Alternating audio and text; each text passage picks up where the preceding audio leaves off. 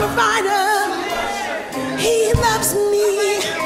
He holds me. I've been through too much not to give him praise, not to give him glory. I've been through too much. He owns it. I don't want no rock crying out for me. I'll give him my praise. I'll give him the glory. I'll give him the honor. He's worthy of it. He's worthy of it. He's worthy of it. I give him my praise. He's worthy. He's worthy. He owes the praise. He owes the praise. He owes it. I give him my praise.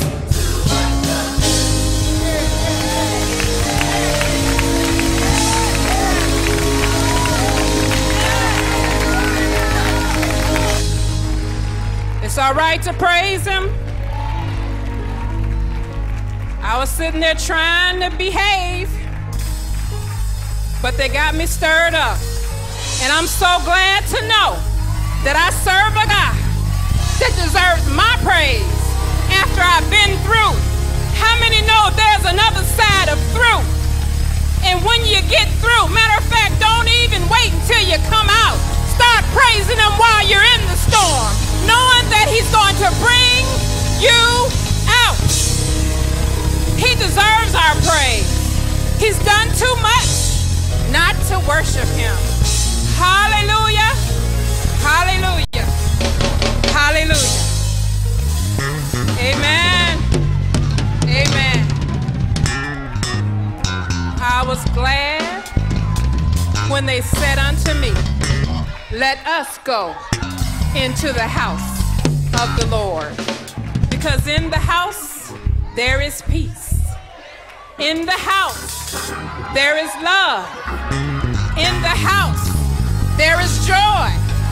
The Spirit of the living God is in the house. We ought to give him praise on today. Hallelujah.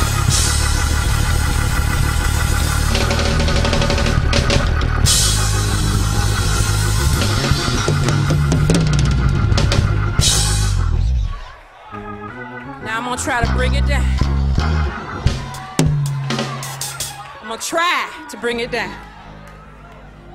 I just want to say thanks to God, who is truly the head of my life.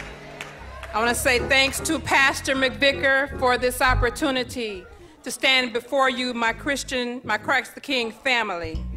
I have to say that, you may be seated. I have to say that this celebration of Women in Ministry Month is important and memorable to me because it was during a Women's in Ministry event that I first encountered the women of Christ the King. The warm and welcoming spirit led me to visit, which led me to visit again, which led me to visit again, and which led me to become a member. So I want to say to anyone here that is visiting and you've been here several times and you find yourself making your way to this place on Sunday morning, perhaps the Lord has already positioned you in the place where you belong, and it's just your time that you can come down and give your hand to the preacher and say yes to the Lord and accept membership here at Christ the King. I'm so glad and I'm humbled that God saw fit to plant me here and allow me to grow under the leadership and the example of Pastor McVicker. And I'm thankful to be part of this family. There is a word from the Lord. Let us stand now together as we read from the scripture. I didn't want y'all to be standing while I was talking. Let's go to Luke chapter 1.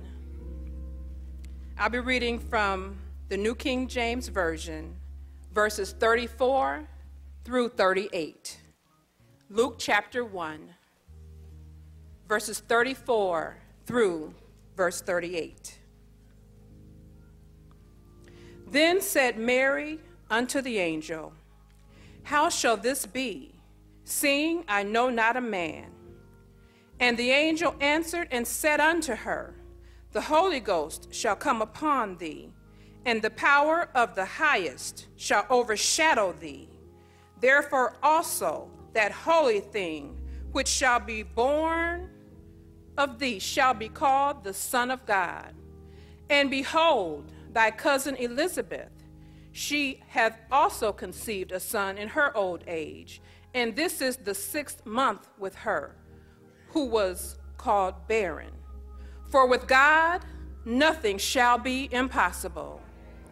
And Mary said, Behold, the handmaid of the Lord, be it unto me according to thy word. And the angel departed from her. It is from this text I've entitled this message, She Said Yes. She said yes. As I look at the theme for this year's Women's Month, the question is asked, are we our sister's keeper? I would submit to you that the answer is yes, and add that being our sister's keeper is a commitment to care about another sister's well-being, to look after another sister, and that requires accountability not only to our sister, but first of all, it requires accountability to God.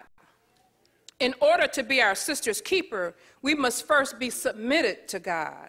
We must allow God to do his work in our lives and through our lives before we can be our sister's keeper. We must first say yes to God before we can say yes to serving God's people. When we say yes, we make better sisters and friends. When we say yes, we make better wives and better mothers. When we say yes, we're better employees, we're better employers. When we say yes, we're better neighbors when we've said yes to God. When we said yes to God, we can encourage and build up one another rather than tear down and discourage one another. That is, when we've said yes to God. When we've said yes to God, we'll help a sister out if we see her struggling versus talking behind her back and proclaiming that perhaps she ought to know better than that. When we've said yes, we work better together on the Women's Fellowship event. Hello, somebody. Or the Women's Day service when we've said yes to God. Yes is a word of faith. Yes is a word of trust. Yes is a word of consent. Yes will cost you your convenience, and yes will cost you your comfort. We tend to say no to those things that make us uncomfortable or that require something of us or cause us to step outside of our comfort zones. It's easier to say no. But I'm here to tell you today, my sisters and my brothers, that God wants our yes. Today's selected text highlights a great example of saying yes to God that we can certainly take note of. This is a familiar passage, one that we often hear around Christmas time as the story of Jesus' conception and birth is told. As background, in the verses preceding the selected text, the birth of John the Baptist is foretold by the angel Gabriel. The Old Testament predicted that God would send a messenger like Elijah to his people just before the Messiah appeared. And that's found in Malachi 4, verses 5 and 6. Gabriel appeared to a priest named Zechariah and announced that he would have a son named John who would fulfill this prophecy. His wife Elizabeth, the mother of John the Baptist, was also Mary's cousin. The Bible refers to this couple as well stricken in years in verse 7, which emphasizes the fact that they were up in age. And they also had no children because Elizabeth was barren. So upon hearing the words of the angel, Zechariah expressed his disbelief. And as a result, he was made mute or unable to speak until the fulfillment of the promise. How many know that it's better to keep your mouth closed than to speak negative or disbelief when God says he's going to do something? It was at the 6th month of Elizabeth's pregnancy, the angel Gabriel was sent by God to Nazareth to a virgin named Mary, who was espoused, which is similar to what we know as engagement, and in Jewish law is as binding as marriage. The girl would remain with her parents for about a year before going to live with her husband and consummating the marriage. The angel announced to Mary that she would have a child who would be the Messiah and also the Son of the Most High. And that brings us to our text for today. And I see in verse 34, upon hearing this declaration, Mary seeks clarification. Then Mary said to the angel, "How can this be, since I do not know a man?" Mary was asking for clarification as she did not understand how this would happen, because naturally she was a virgin. It's worth noting here also that there will be times in our lives when God has given us a promise and we don't quite know how he's going to do it, or we don't understand how it's going to come to pass. But I'm here to tell you that if God said he will do it, he is going to do it. And as the saying goes, while we're trying to figure it out, God's already worked it out. Mary's question to the angel was not an expression of doubt in comparison to the encounter with Zechariah, where his response was one of disbelief, which, as I mentioned, resulted in him being speechless until the fulfillment of the promised birth of John the Baptist. In verse 35, the angel answered Mary and said to her, "The Holy Spirit will come upon you, and the power of the highest will overshadow you. Therefore also that Holy One who is to be born will be called the Son of God." So the angel was telling Mary that she would miraculously conceive a child by the power of the Holy Spirit, and that the Son of God, conceived by God, was to enter into this world fully human because he was being born of a woman. And we know that he was sinless in nature. And I'm so glad that he selected Mary for this job, because I don't know about you, but if somebody told me, and here I am at age 50-something, that I would conceive a child by the Holy Spirit, I might be a little bit like Zechariah and say, "Nah, I'm good."